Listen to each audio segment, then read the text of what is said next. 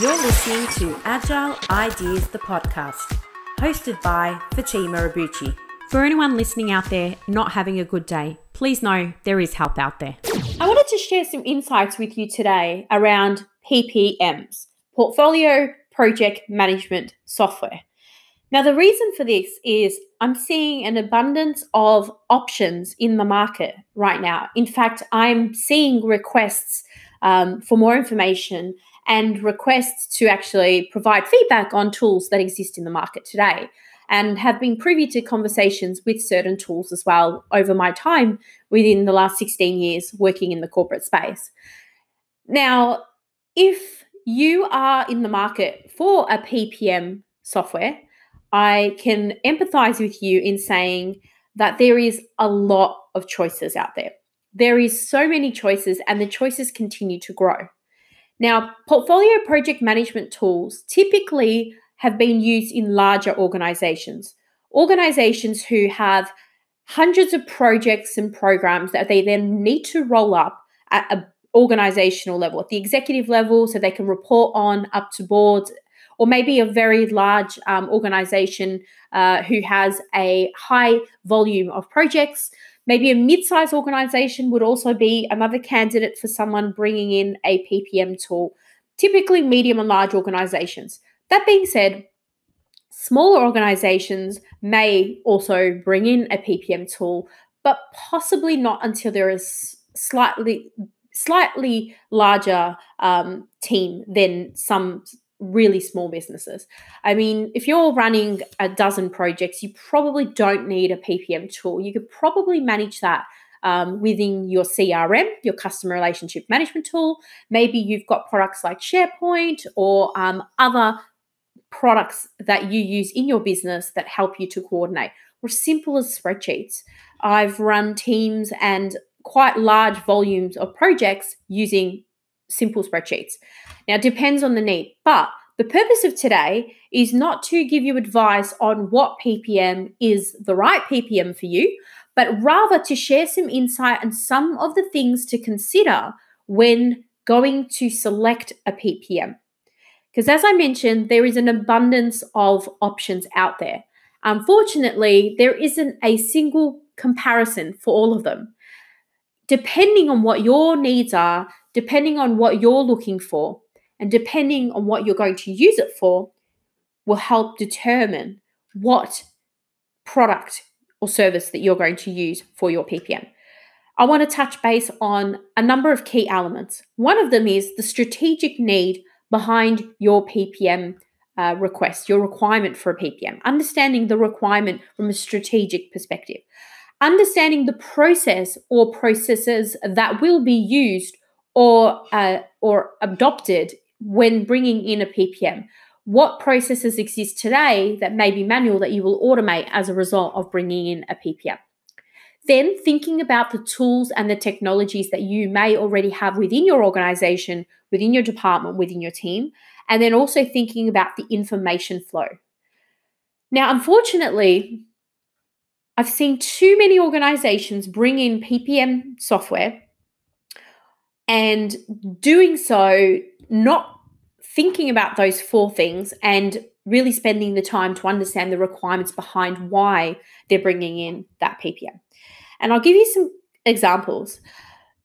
In a previous organization, I recall them bringing in a new PPM software. It was a software that was all the rage at the time, and it was something that they felt would be the right product to replace an existing, more aging product they had already in their business. So they decided to replace what they had with something new.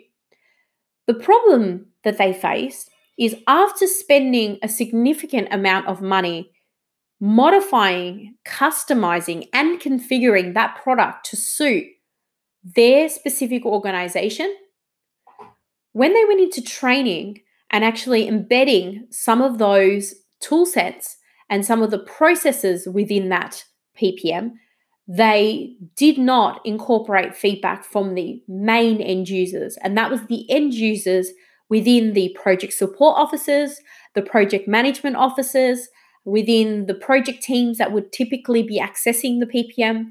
And so what actually ended up happening is they focused fundamentally on the project management side of the PPM, but didn't give as much thought to the governance side of the PPM. So what happened? Well, they decided to change the way that they delivered projects. They decided to change the methods that they used to deliver projects. And as such, they ended up having to cut out a lot of what was in that product they had customized and configured in the months prior and had to start again. Now, there's a lot of reasons why they had to start again, but fundamentally, there was a number of flaws within that PPM, and they didn't ask some of the right questions. And more importantly, they didn't include all the relevant stakeholders that would need to be incorporated from a stakeholder feedback perspective. And that was something that they could have done, and they probably would have got right had they done that. Another example where PPMs have gone wrong and not been introduced in the right way is when an organization decides to introduce a PPM tool within a specific department or a division of the wider organization, not realizing that there are other teams within the organization that are also bringing in different PPMs. One of the problems with a client that I've seen in the last few years is where they introduced a PPM that didn't integrate with their existing tools. It didn't integrate with Confluence. It didn't integrate with Jira. It didn't integrate with their SharePoint suite. It didn't integrate with a lot of things that they had inside their organization. So they selected a product that didn't meet the requirements that they should have identified at the very beginning. Strategically, it caused them a lot of problems, and there was a lot of rework involved. So it's really important to get your requirements for your PPM solution right. But let's take a step back for a minute. One of the most important things to think about before you go and invest time and money in introducing a new PPM product into your environment is, what is your current level of maturity? Why is this important? Well, if you currently have a lot of ad hoc processes, unclear expectations around workflows, lack of clarity around roles and responsibilities, and a very rigid approach to projects that differs in different pockets of your organization, and you add all that together and then you try to introduce a PPM, the PPM will not resolve all of that. It's really important to understand and make sure that you have got clarity on where you are from a maturity perspective at the outset. If you've got a higher level of maturity, therefore you have repeatable processes, maybe a well-managed process exists within your organization, then you're more likely to be able to use the software to scale the way that you run projects by integrating and automating some of the process that you may have been doing more manually. So it's really important that if you have a really low maturity, that the first thing you do is not go out and rush and buy a PPM software. There is so many PPM software choices out there. And one of the challenges with the software, a lot of them, if not all of them, is they offer so many features. Those features themselves, no doubt, can be switched on and off. But just being able to decipher what you specifically need in order for you to be able to work effectively moving forward once that system has been implemented is necessary. And if you don't do that, then what you will find, and I know because we've gone through this ourselves with other software programs that we've used in our business as a startup, is bringing in a software and not actually giving it the time and attention it needs, and not making sure that you've got maturity around your processes before adopting something that is going to automate some of that. And so there's a lot of things to think about when introducing a PPM software into your business. Please don't just go out and rush and buy the first one that looks shiny and pretty and it does this and it does that. Yes, that will come, but you need to focus on what are the most pressing needs of the PPM that you need it to solve for you before you start adding all of the extra bells and whistles. For example, if you currently don't have an effective or well-balanced, well-articulated resource management process, well, if you introduce a PPM software that has a high-end, top-of-the-range, best practice approach to how to do resource management, workforce management, does not mean that you're going to be able to change the way that you're working today, which might be a lower maturity, and then go to that high-spec, best practice approach. They need to align. You can't just go from a low level of maturity all the way to, being at the top level in terms of advanced maturity. You need to kind of take that journey and go through that process iteratively till you can get to a point where that particular software is going to aid, not distract you and your teams and your projects.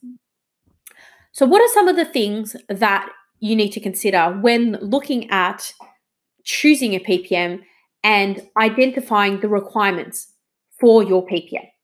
Well, as I mentioned before, there's a number of key areas, and one of them is understanding from a strategic perspective, how will the PPM tool, regardless of the tool that you choose, going to support your strategic objectives within your organization?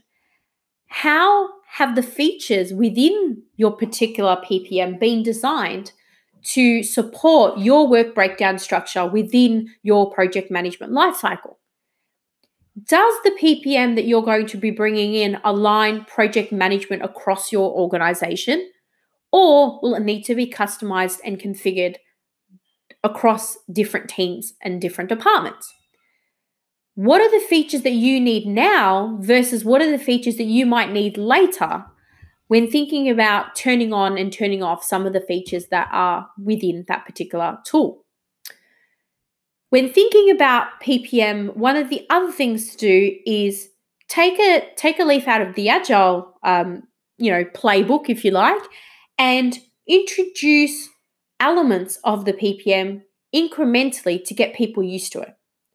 So if the most important part for your business is workforce management, well, then focus on that. Perhaps it's, a pipeline management, visibility of all the projects in one place. Maybe it's reporting. Maybe it's dependency management or scheduling. Whatever it is, think about what is the thing that is going to drive the biggest outcome for you, and focus on incrementally introducing parts of a new tool as opposed to a big bang and introducing everything at once. Also think about what is the track record of PPM tools within your organization. This is where I recommend that you take a PPM amnesty, a way to go and ask other departments, ask your executives to come together and list out or name all of the PPM tools that they can think of that they've used within their organization, that they've seen, or maybe that they've got rolled out in a particular area, and so forth. Doing that will help you understand, is there a particular tool that exists in your organization today that someone already is using and you maybe could leverage that? Or maybe it's not a good tool and therefore you need to supersede it and bring something else in. But it's better to know that up front than to find out midway through that one department has evolved significantly in the absence of an enterprise PPM and introduced that particular tool. Then you need to think about whether it's a specific tool or whether it's multiple tools that make up your PPM. For example, some of the Microsoft products enable you to create different types of PPM type features within Microsoft Online, with Power BI and other parts of their tools and products. And so you might find that you need a solution that is multiple solutions, or you might find that it's a particular organization that offers the whole product that you need. This doesn't just apply to PPMs. This can apply to any vendor requirement selection around software. For example, recently working with a client in their hunt for a HRIS and a payroll and a rostering solution, well, we found that it actually might make sense to do multiple solutions to meet their specific needs. So you won't necessarily always going to find one product that does everything you need. So it's another thing to think about, that particular element, and also strategically, what does your roadmap look like? If you're going to introduce a PPM this year, and then you know that on the strategic roadmap for your organization that you're bringing in this whiz-bang enterprise-wide management tool, and it comes with all the bells and whistles, and it comes with a PPM, well, maybe you might be investing time and money now that might be better well spent in other places. So it's another thing to think about. And then when you think about introducing a PPM solution, well, who within the organization is going to support it? If you're a really large organization, there's going to be a lot of support needed, not just the end users or the administrators of the particular program, but actually people that can support it from an IT perspective as well. So you need to think about, how will that be managed? How will that particular program or software replace some of your manual processes today? And if you implement additional features at the same time, is there more benefit than looking at features staggered over a greater period of time? So these are some of the things to think about from a strategic perspective. Then we come to process. So now when we think about things from a process perspective, there are so many things to consider, but one of the main ones that I mentioned earlier is thinking about the maturity of your team or your department or your organization, wherever this PPM is coming in. Typically, it's at the enterprise level, but sometimes you find a PPM might be introduced within IT or within another department. So, what is your process? Do you have a clear view on what the processes are? For example, when developing out processes that relate to projects for clients, we typically create, in collaboration with their team, a overarching framework. And that framework will consist of all of the processes and procedures that relate to project management within that particular team, that department, or that organization. So have you thought of that? Have you already looked at what processes you have in place and how those processes can be then automated? And also, how many of those processes may be superseded or replaced with a PPM? Now, don't think that a PPM is the answer to all your problems, because it doesn't always necessarily mean that it will resolve any and all challenges that you're having. Now, surely it should solve for some of them, and typically that is automating quite manual-driven processes. Fundamentally, it usually starts by collating all projects for visibility at the management level in one place, and then typically moves on to milestone reporting, financials, or resource management. They're typically the 3 or 4 key areas that PPMs would usually focus on. When thinking about the PPM solution that you are introducing or planning on introducing, one of the things to consider is that particular PPM going to address your current needs, the needs of your teams, the people that are living and breathing the delivery of projects every day, your project managers, your architects, your solution analysts, your process analysts, your PMO, your project coordinator. Now I pause there because I wonder whether the question has been asked. Has there been any analysis taken and any feedback given from the people that are effectively going to be the end users? Don't make the same mistake that other organizations have made, where they provide a PPM tool and have had no consultation with the end users. Someone in vendor management picks it, someone maybe in finance picks it, yet those teams don't run projects. So make sure that you involve people that are not just in operational areas, but more in projects, so they can provide some feedback and help ensure its continuity.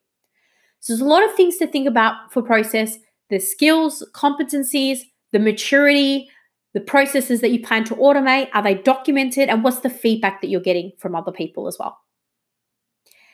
Then we move on to the tools and the technologies.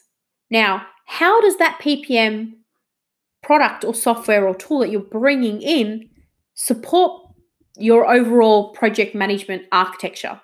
What are all the tools that exist for project management within your organization? And as part of the previous step of doing a meeting amnesty, it'll help you to actually identify that. And you might find that there's a lot more tools out there that are probably not that useful, that exist within your organization, that if you just tried, you might find them and realize that actually you've got a bigger problem, and that is way too many tools that are probably still on leases, still being paid for, and maybe no one is even using. So something to think about. Then when we think about other elements around tools and technologies, well, are you going to be purchasing this particular software outright? Is it a cloud-based software? Is it hosted? Is it possible to transfer content from an existing PPM into the new one? Or maybe how is the process to take the data from manual processes that exist within the organization today and upload them into the PPM? Or do you draw a line in the sand and say, as of this date, we're going to start using the new tool and everything else will get archived in the old manual process before? What are some of the security requirements of the software in the program? Is the PPM tool that you are introducing within your business, is it a internationally owned company product? Is it a local-based product? What kind of security protocols do they have to maintain your data when using the product? What kind of user access matrix permission settings do they have? How easy is it to train the trainer? How easy is it to configure the tool? Do you need to bring in consultants to do that for you? These are some of the other things to think about when we talk about tools and technologies. And then finally, information flows. So one of my favorites. One of the things that my team and I spend a lot of time doing, more time than I care to remember sometimes, is just how broken processes are throughout an organization, where they may stem from projects and link to other departments, but nobody is giving it the time and the energy to connect those. So if you think about processes like project finance management, project finances are one thing. Operational finances is another thing. They're related. I get that. But when we think about finance and projects and finance in operations, well, you've got accounting requirements, you've got project finance from a project management perspective requirements. You've probably got board approvals or steering committee approvals that need some sort of information flow. You probably have information relating to headcount and FTE that goes to HR. That's another information flow. You've probably got information that goes to internal audit. If you're working in the banking and finance sector, you've probably got information that goes to regulators. If you are working in any organization, regardless of what part of the organization that you're in, projects probably touch that department in some way, shape, or form. So some of the things to think about is, what are the information flows, not only in the PPM and where that goes, but surrounding the PPM. For example, what information goes out of a PPM to a CIO or a CEO? What information gets collated from the PPM and goes up to a board? They often do. A lot of these tools provide information that goes up the line. And if not managed well, you know what happens? Well, you'll either get watermelon projects where something's green on the outside and red on the inside, or you'll get information that goes up the line and is actually not very well managed. And information will get seen by CIOs and CEOs and other executives that may not have been fact-checked, value-checked, quality-checked, etc. by whoever it is that needs to, typically in a governance type function. So information flows and understanding how they work and the interconnectivity between those processes for that information is so, so critical. Think about from the moment a PM, for example, provides information into the PPM, and then where it goes from there, well, that's a really important thing to think about, because that'll then also support what kind of requirements that you need from an information management perspective. Do you need that information to go to various sources across an organization? Does it have multiple sources of information feeding in from HR, from finance, or is it standalone and it's only used by project delivery people? Can the information within this tool or software be easily migrated from current systems? Does it need to connect to a general ledger? Typically they do. Does it need to connect to a scheduling tool? Does it need to connect to a rostering system? Does it need to connect to a HR system? There are so many questions that need to be asked, and understanding those will help you to make sure that the information that is going into the system is going to be the right information, so that the information coming out is also going to be more clear and accurate.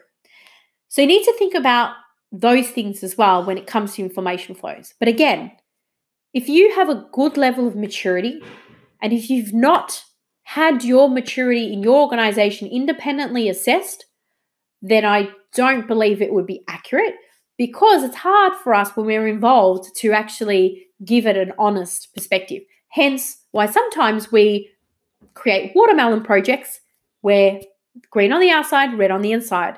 All best intentions, of course, but that's the way that sometimes projects are perceived. And the same is with anything. That is why I stress to make sure that you're thinking about the maturity, thinking about the information flows, thinking about other tools and technologies that exist today that may have to integrate with this product that you bring in. Think about the processes and whether or not those processes have been thought about and documented. And then how does that link to strategy and the strategic objectives of your organization? If you bring the strategic together with the delivery view and together with the operations view, at AMO we call that the triangle. Sounds really simple, but fundamentally everything we do is about bringing strategy, delivery, and operations together. You do that, you're going to have a better end result. Now, this specific video and podcast is about choosing a PPM and developing a list of requirements. As you know, I've not shared any specific products or tools because, as I said, there is so many out there and there is no one product that beats them all. There isn't. It depends on your specific requirements and what you need. Thank you for watching and listening to this topic about PPMs. Feel free to connect with me on LinkedIn, send through some comments or questions, and if you need some help trying to decide what's right for your organization, happy to connect. You can reach me at contact@agilemanagementoffice.com.